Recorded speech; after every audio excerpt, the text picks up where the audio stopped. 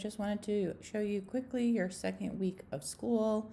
So if you get on the Knox County homepage again, this will be the first thing that pops up. Click See Resources. We are down to Student Resource Packet.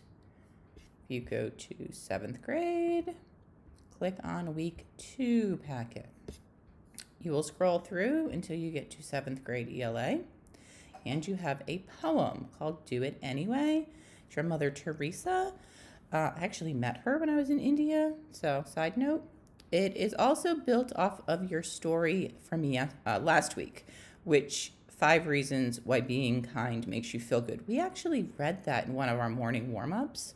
Hopefully when you were doing your work last week, you remembered that. What you're going to do is you're going to take the poem and the article and you are going to write. So you can choose argumentative, expository, or narrative writing. If you would like me to send you those outlines, I can. I have them on my computer. Just email me. If you want to send me your finished work, you can do that as well, and I would love to read it. I hope you're doing well. If you need anything, please feel free to reach out.